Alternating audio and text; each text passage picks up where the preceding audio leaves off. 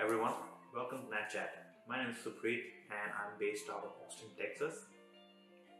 And my specialty is taking pictures of birds and rainforests. And I have worked in several countries like Costa Rica, Brazil, Panama, Ecuador, Colombia, Peru recently, and I keep adding new locations every year. Today we're going to talk about one of the best experiences that I've had in the Atlantic rainforests of Brazil with an Ornate Hawk Eagle, where we found a nest and we also found a 6-month-old chick, and we saw a mother come in and feed the baby. It was an unbelievable experience. We had to wait for a very long time, but in this video I'm going to talk to you about how I made that picture and what I did to get those pictures, the kind of equipment I used, and also a little bit about the conservation of the area, because as we all know, Brazil is under a lot of threat when it comes to conservation. So in this video we'll talk about the Ornate Hawk Eagle, the nest, and how I actually found out about the place and what did I do to prepare for this shot.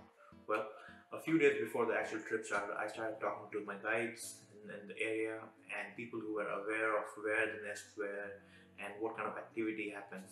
Because as you see, the Ornate Hawk Eagles nest at different times of the year at different locations. So in the Atlantic forest of Brazil, you would see an Ornate Hawk Eagle nest from July to December, and the chicks usually like to stay in the nest for 6 months to a year, depending on how much time they need to grow up and fledge. It was the same case here, and we found this nest with a 5 to 6 month old chick, and which needed constant attention, but we had to wait for almost 1 to 2 days for the adults to come in and feed, because they just wouldn't come in, and that's the reason why it took us so much time to get some decent pictures of this bird. As the chick grows, both parents need to hunt and provide for the young one. An Ornate Hawk Eagle young flies for the first time around 9 to 12 weeks after hatching. And at this point, the males and the females, they actually switch roles. It's the male's role to stay at the nest and guard the chick, while the female goes out and hunts for the baby. The breeding season of the Ornate Hawk Eagle normally falls between December and September in Central America, while in South America it is largely between August to January. Now let's talk about the technical details of the image. Once we found out where the nest was, we had to locate a location. We had to locate a point where we would be eye level, because Ornate Hawk Eagles usually like to nest very high up in the trees, which means that either we had to find another tree which was as tall as this one and maybe make a perch or make a machan to get eye level, or to find a small hill which are in plenty in the Atlantic forest of Brazil, and try to climb up and find a spot where we can shoot eye level with the birds. And that's what we did, and that's what our guides did, and they helped us a lot to find a spot like that, which is why we got some amazing angles with some very nice green background and beautiful light in the Atlantic forest to get some of these shots.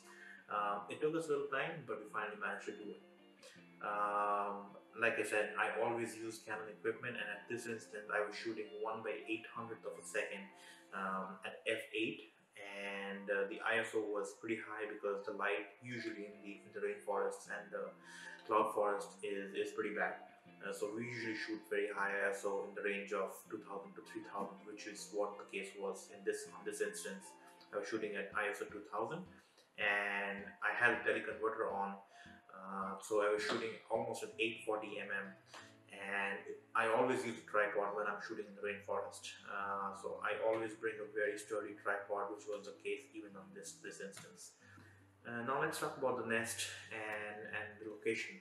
So we were in the Atlantic forest of Brazil, like I said, and it was a very gloomy morning. It was raining very heavily, and the trek was not a very easy one. It was slippery, but it was a lot of fun to carry all your gear on a slippery mountain, because you know that at the end of the day you probably will get back with some very nice pictures of this beautiful raptor that has not been photographed by a lot of people. And when we reached the location, we only saw the chick, but it was It was pretty wet and it was cold, so it was lying very low on the nest and we were not able to see a lot of it. So we waited for a long time, and then once the rain stopped, the mother flew in and it just perched near the nest. It didn't go into the nest, it just perched there and it watched us and it watched the chick and all the other birds in the area. And it was a surreal experience. It was, once the rain stopped, the light was beautiful, you know, very cloudy, which means that there was no harsh sunlight hitting the female or the chick, and it was very nice and diffused light. And the Atlantic forest is known for its amazing trees and weather and habitat, and it all came together in this picture of the female that I shot, and I just absolutely love this picture. And once the female was there, the chick responded. It immediately came out of the nest and it started looking for food because it was hungry. And my guide also said that it has probably not fed in the last 2 days, which is why it was very, very hungry. And once the mother came in with the catch, it was ready to pounce on it and you know, get something to eat. Brazil is under a lot of attack right now, and a lot of conservation issues are going through the country right now. The loss of habitat, the loss of land to cattle farming and ranching. It's in dire straits.